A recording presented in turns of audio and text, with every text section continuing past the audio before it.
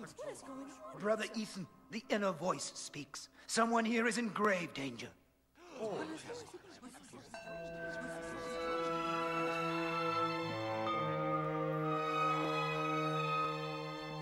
The messenger of death is searching, crying out for you.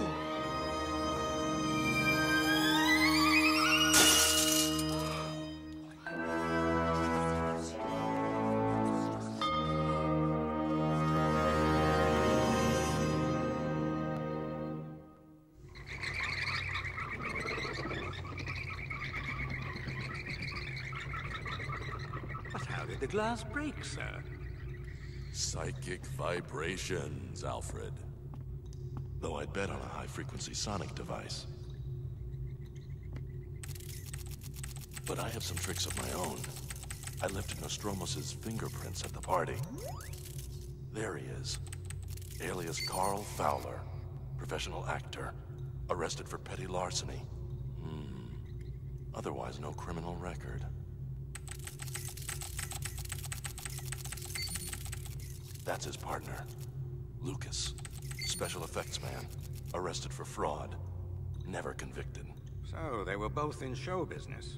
Still are. I just wish I knew where this act was going.